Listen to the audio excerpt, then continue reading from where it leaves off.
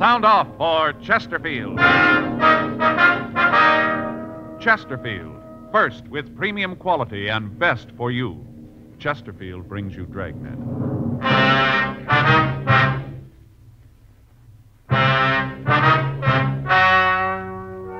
Ladies and gentlemen, the story you are about to hear is true. The names have been changed to protect the innocent.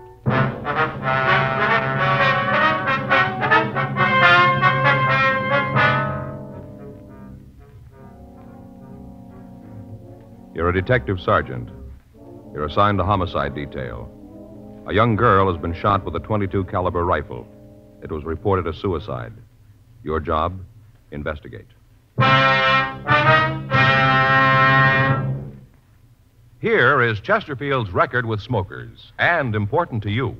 No adverse effects to the nose, throat, and sinuses from smoking Chesterfield.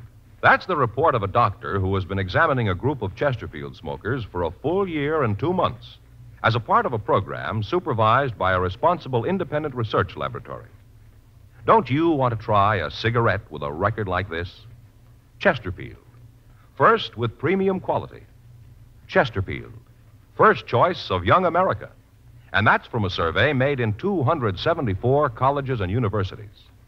Try Chesterfields today. Chesterfield, regular or king size. They're much milder and best for you.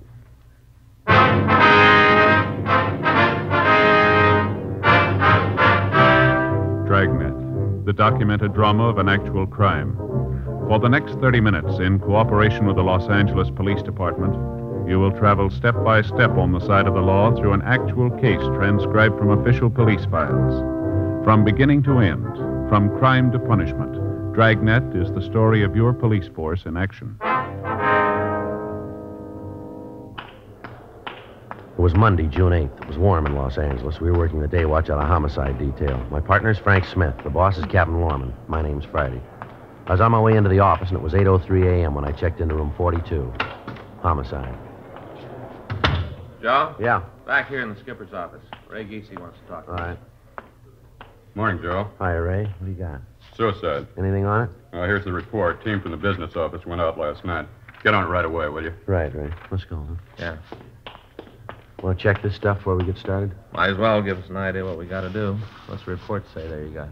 Let's see. According to this, business office got a call at 2:30 this morning. Landlady out in the Westlake Park district called in and said that this young girl had committed suicide. They get an ID on her? No, they got her listed as Jane Doe, number 17. There's a description here. Better check it with missing persons, huh? Uh-huh. How'd the landlady happen to find the body?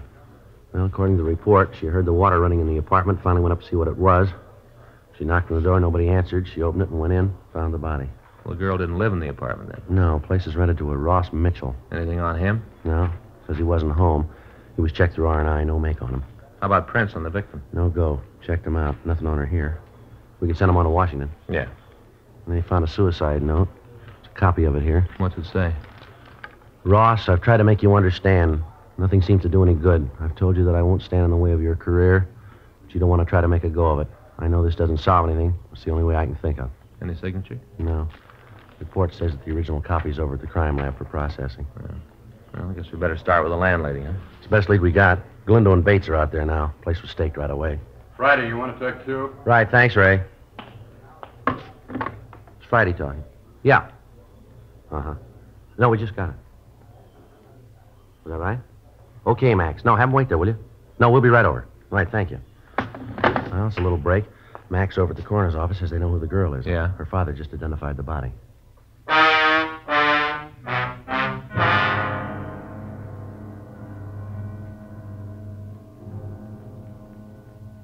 "8:14 a.m. We left the city hall and we went over to the Hall of Justice.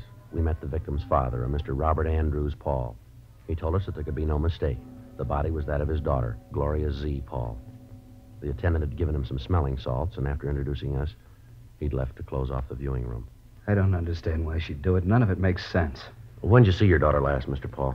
Saturday afternoon, that was the last time. I never saw her again. She was gone Saturday night and all day yesterday, is that it? Yeah. You hear from her at all? No. Weren't you worried about her at all?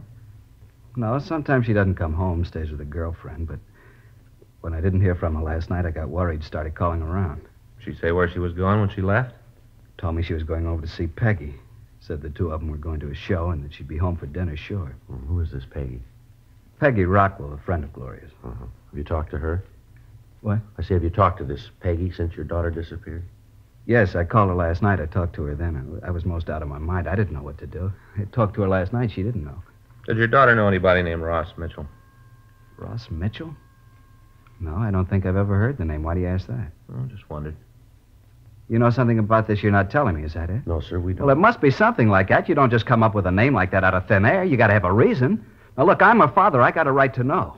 All night sitting there waiting for the phone to ring, calling her friends, thinking she's been in an accident, imagining all kinds of things. If you know something, you should tell me. I've got to know. How am I going to tell her mother? Poor woman's almost dead with worry. She doesn't know about this. All she knows is that the baby's gone, that's all. The baby's gone. Gloria is dead. I don't know what to do. All right, Mr. Paul, try to take it easy. I'm sorry if you got a cigarette. Yes, sir. Here you go. Here, I'll give you a light. I'm sorry about that. It's all right, sir. We understand. Now, do you think you can give us an address where we can talk to this Peggy Rockwell? Yeah, she works at a restaurant over on 7th. I've got a home address, too, if you want it. Yes, sir. We hope you'll understand this, Mr. Paul. We don't mean any offense here. What's that? Did your daughter have any steady boyfriends that you know about? No, I don't think so. No one that she went with steady. No one man she liked more than the others? I think there was. I don't know who. Her mother asked her about it a couple of times, wanted to know who the fellow was, but Gloria'd never say. Just said that it wasn't serious, it didn't matter. How'd you seem to get along with this man, would you know? All right, I guess. I told you I never saw him. I didn't know who he was. But whenever Gloria had a date with him, she acted like it was something special. Did your daughter have a job? Not regular. She used to model once in a while, and then maybe she'd pick up a day's work in pictures, not much. Mm-hmm. Can you think of any reason why she'd want to take her own life? No. She seemed pretty happy, never gave any indication there was anything wrong. Has she been ill lately, under a doctor's care? No, not that I know about. Well, Mr. Paul, is it possible she might have been seeing a doctor and you wouldn't know about it? No, her mother would have known. She'd have told me. Now, I'm pretty sure she was feeling all right. Anything about her job that bothered her? What do you mean? Well, was she happy with what she was doing, the kind of work she was doing? Oh, yeah. Gloria didn't want a career. She was looking for a husband, one to settle down and raise a family. Mm-hmm. Well, can you think of anything at all that might make her want to take her own life, as I asked you before? I can't understand it. None of it makes any sense to me. Where she was found, she didn't know anybody in that part of town. I don't know what she'd be doing over there. Did she drink? I don't think I understand. Well, did she drink much, sir? Bars, cocktail lounges? No, she didn't. Now, Gloria was a good girl. She didn't drink or smoke. She was a good girl, and I don't understand all this. First, this thing with Ross, and now you want to know if she drinks. I don't know what you're trying to get at, but I don't like it. You're trying to make Gloria something that she isn't. She's a good girl, always has been. Just a home and family, that's all she wanted, nothing more. I don't know why you're asking me all these questions. I'm her father. You're the police. It's up to you to find the reason. That's your job. Not to come around and say things about my girl. I'm sorry. We're not saying anything, Mr. Paul. You are, too. You're trying to make me believe that Gloria wasn't a nice girl. Now, I know different. I raised her since she was a baby, gave her all the care I could. I don't know why she'd do a thing like this. You don't? No. Why ask me these questions? Well, sir, you said it yourself. Huh? You're her father.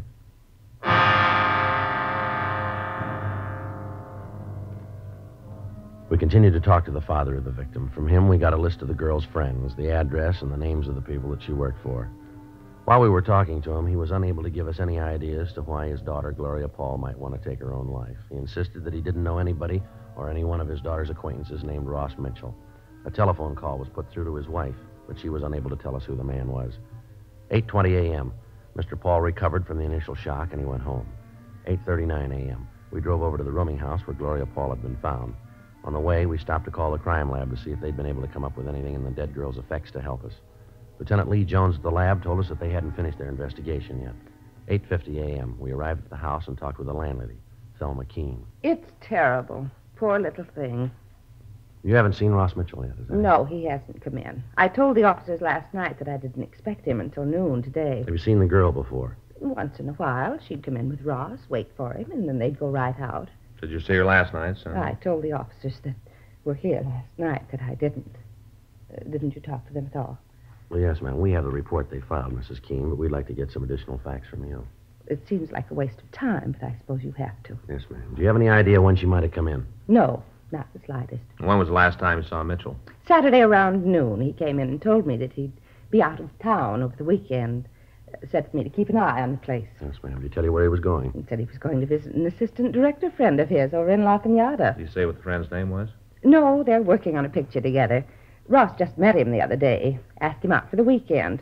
Ross was very good at making friends. Mm-hmm. Do you know where he's working? No, Ross just said it was a sea adventure. Doing it in full color. 3D, too. I guess it's going to be quite a spectacle. They didn't have all the gimmicks in my day. Ma'am? Didn't have 3D or the other things. In my day, we acted. We knew how to act. From the heart. These youngsters are good flack. Can make a star out of anybody. Oh, things have changed. And here, this one. That's me with the pith helmet. This was made over on Catalina Island. We were shooting a jungle picture. We acted. No doubles for us. Real actors. When was this, ma'am? A few years ago. Now, why are you asking all these questions about Ross? Well, the note the girl left was addressed to him. That doesn't mean anything. Just some lovesick girl. Doesn't mean Ross had anything to do with it. How'd you happen to find the body? I went to bed about 10:30. They were running one of my old movies on TV, and I stayed up to see it. You happened to catch it? A thing called The Floods Will Come. Made it over at Catalina. It starred Nick Benton, real movie idol. Here's one of the stills from the picture. Yes, ma'am. Here's the whole company. That's me. And that's Nick with the puttees. He'd put on a little weight. I remember he had to do road work while we were there to trim down. Held the company up for a week. A grand picture. They didn't do it right on television, though. Looked a little corny. I guess the way they ran it through the machines. You know, we all looked pasty. Even Nick. Yes, ma'am. Would you go on, please? Well, after I saw the rest of the picture, I went out to the kitchen, got a bowl of shredded wheat to eat in bed, came back to the bedroom, and I heard this noise. What noise was that, ma'am? Like somebody was running water in one of the taps. Went on and on. Pretty soon it started to bother me. I couldn't understand it. Uh-huh. Finally, I went up to see who it was. Noise came from Ross's apartment. Mm-hmm. I knocked, but there wasn't any answer, so I unlocked the door and went in. I thought something was wrong. And that's when I saw her. I see. She was lying on bed. Right away, I called the police. Before you went up, did you hear any other noises? Any sound of a struggle, anything like that, maybe? No, just the water running. Well, how about the shot, ma'am? You hear that? No, I didn't. A lot of shooting in the picture I was watching. Did you touch anything in the room? No, I turned the lights, but that's all. The room was dark when I went in. Just turned on the lights, and then I called you. According to our report, there wasn't any purse found with the body. Did you see one when you went in there? I didn't. But if I had, you'd gotten it. What are you trying to say? That I stole her purse? Is that what you're trying No, to say? ma'am, that's not what we're trying to say. Better not. I've got a reputation in this town. I know a lot of big people. I'm not going to have you come in here and call me a thief. Well, we didn't mean to offend you, ma'am. Mm-hmm. Who has a key to Mitchell's place besides him, ma'am? No one. He's got the only one. I don't like a lot of keys to the rooms out. I tell all the tenants that. Have you got any idea how the girl might have gotten into the room? No. Do you know who the gun belonged to? Yes, it was Ross's. You pretty sure about that, are you? Yes, I saw it when he moved in. Commented on it then. He said that he'd had it since he was a kid. Kept it out of sentiment. Mm-hmm. What's this all about, anyway? You seem to think that there's something wrong. Is that it? No, ma'am. It's just that in things like this, we have to make a complete investigation. You can understand. Oh, well, I want to do all I can to help you, but I do have an appointment. If there's nothing more you want, I'd like to be going. That's all right, Miss Keene. If we want to talk to you, we'll be able to reach you here. Yes, right here. We'll give you a call to tell you about the inquest. Am I going to have to be there? Yes, ma'am. You and Mitchell. Why him? Well, it was his apartment, ma'am. But he didn't have anything to do with Well, it. maybe so, ma'am, but he'll still have to be there. It's not fair. A thing like this can ruin him. By the time the papers get through with it, he'll be finished. It can ruin his career. He doesn't know anything about it. He won't be able to tell you anything. Well, you're wrong there, ma'am. Huh? He's got a lot to explain.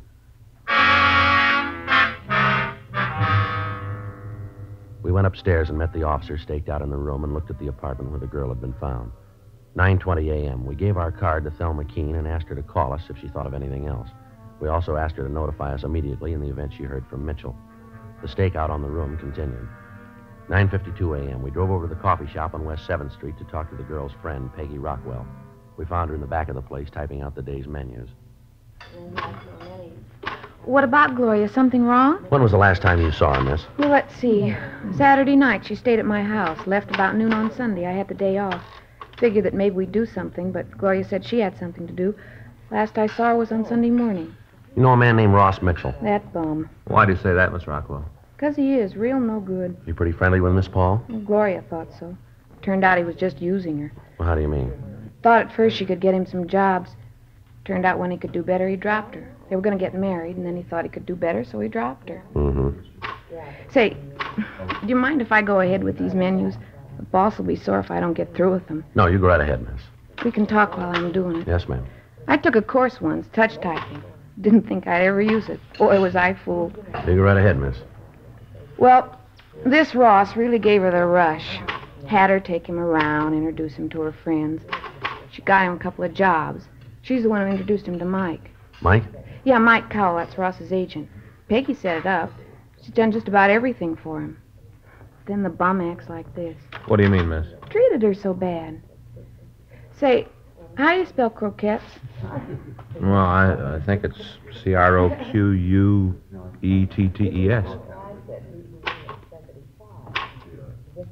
O-Q-E-T-T-E-S.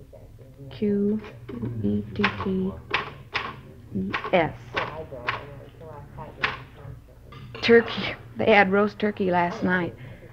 I don't understand how people can eat them, but we sure sell a lot of them. Did Miss Paul say she was going to see Ross over the weekend? Yeah. She said she had an appointment with him Sunday. Said she'd called him and set it up. You know what time? No, just said she wasn't going on like this. Had to be straightened out. Mm-hmm. I don't blame her. She's told her friends they were going to get married, and at the last minute, Ross would back out. Her family know about Ross? No. Father didn't mind her doing a little work in show business, but he didn't want her to marry anyone in it. She thought that if they just got married, then the family'd understand. Joe. Yeah. I'll call the crime lab, see if they've finished. Yeah, fine, thanks. How'd Miss Paul and Mitchell seem to get along, ma'am? What do you mean? Well, did they have any arguments or disagreements, would you know? Not often. Most of the trouble they had was about getting married. Ross kept saying that it wouldn't do him any good to be married now. He thought that it might hurt his career. That's all he thought about. Were you ever present at any of these arguments? Once. We'd gone out on a double date, went to a place down at the beach, had dinner, and then stopped on the way back for a couple of drinks. Uh-huh. Ross got pretty drunk, got into a big thing about his career. Yeah. He went on and on about how hard he'd work, how much the theater meant to him, all that kind of stuff. I see.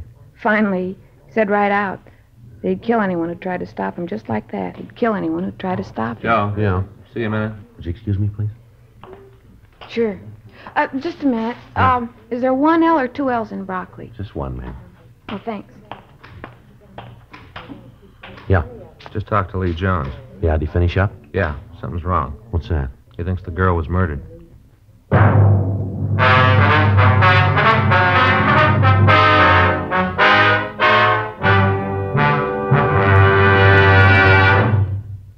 You are listening to Dragnet, the authentic story of your police force in action.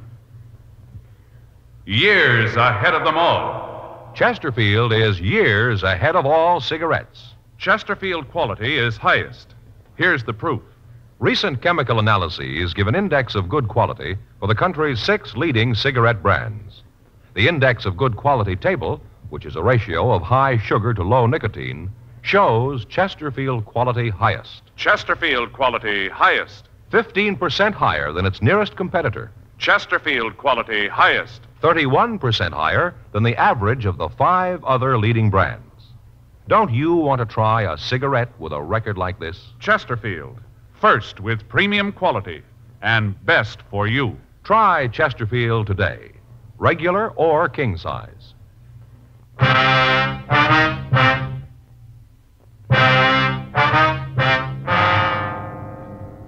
10:37 a.m. We drove to the crime lab and talked with Sergeant J. Allen. He told us that when they checked for powder burns on the body, they hadn't found any. They measured the reach of the dead girl and found that it would have been almost impossible for her to have pulled the trigger on the rifle, leaving the fingerprints they found on the gun. Blotter test failed to show any traces of nitrate powder on her hands. They checked the handwriting on the suicide note found in the room against samples of Gloria Paul's writing and found that they didn't match. From their findings, they said that it was their opinion that the girl had not killed herself, that she'd been murdered. We went back to the city hall and got out a local and an APB on Ross Mitchell. We called the landlady of his rooming house. She hadn't heard from him.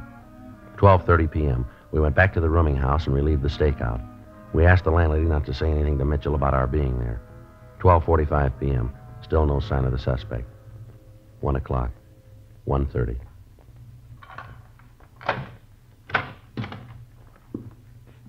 Who are you? What are you doing in my place? Come on in.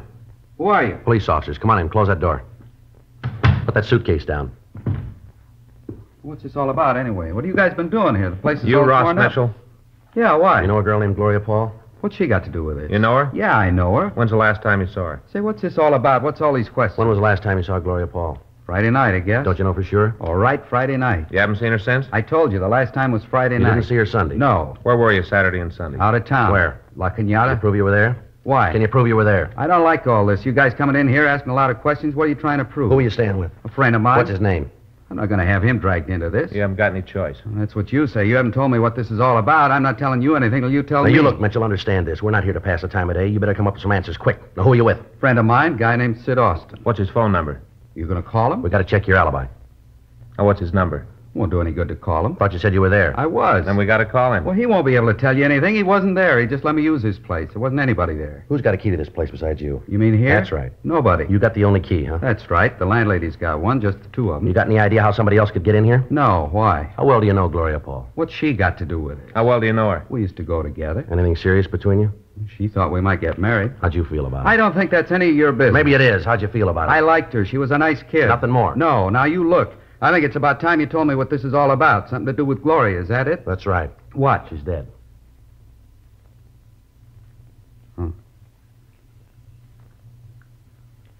Oh. Can I please have a cigarette? Yeah. Here. Here's a match. Thanks. How'd it happen? Thought maybe you could tell us.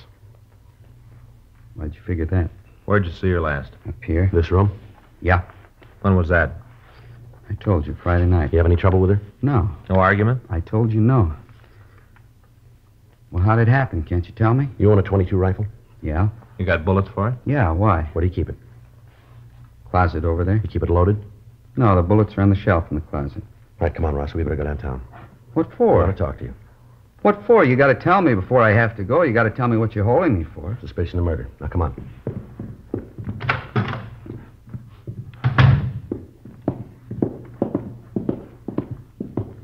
Where are you taking him? Downtown. Why? We want to talk to him. You didn't have anything to do with it, did you, Ross? I don't even know what this is all about. All I know is that Gloria's dead. She killed herself in your room. What? In your room, Ross. It was suicide. Well, they're arresting me for murder. Oh, you can't do that. Ross didn't have anything to do with it. It was suicide. That's what you said. All right, come on, Mitchell. Well, you can't do that. It was suicide. You want to take him out the car, Frank? Yeah. Come on. You can see that you're making a mistake. He didn't have anything to do with it. He's going to have enough trouble with that girl killing herself in his apartment. You can't arrest him for murder. It was suicide. What are you trying to tell us, lady? What?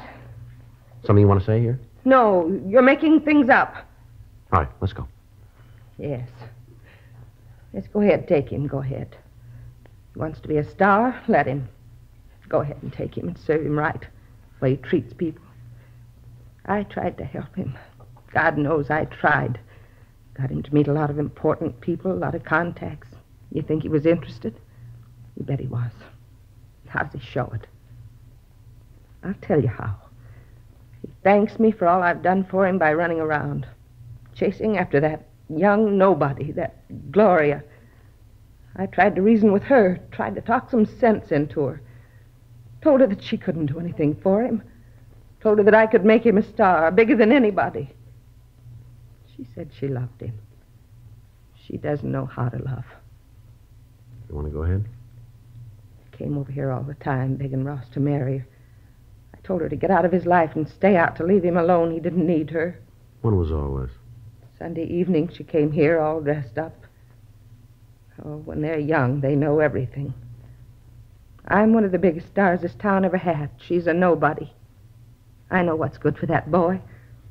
Didn't you tell us you didn't see the girl Sunday, isn't that right? That's what I said. Did you see her Sunday? Yes, I did. She wanted me to let her into Ross's apartment. I told her he wasn't there. She said it didn't make any difference. She'd wait for him. Yeah?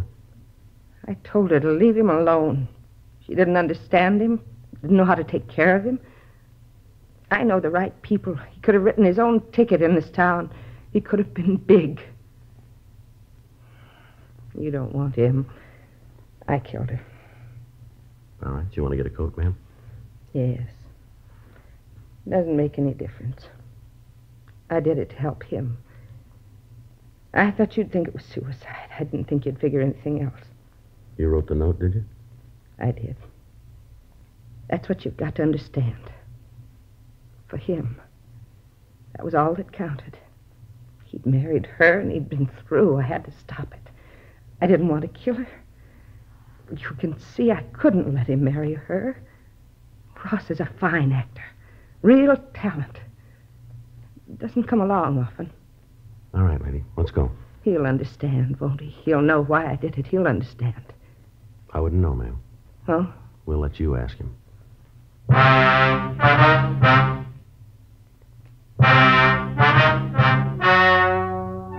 The story you have just heard is true.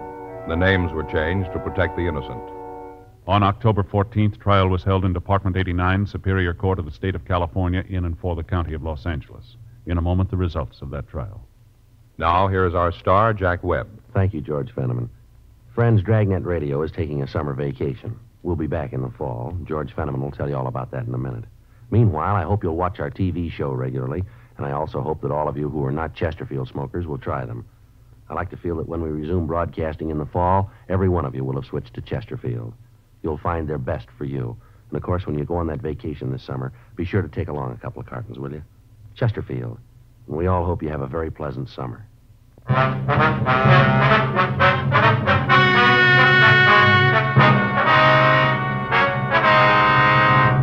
Thelma Alice Keene was tried and convicted of murder in the first degree. She was sentenced to life imprisonment in the California Institute for Women, Corona, California.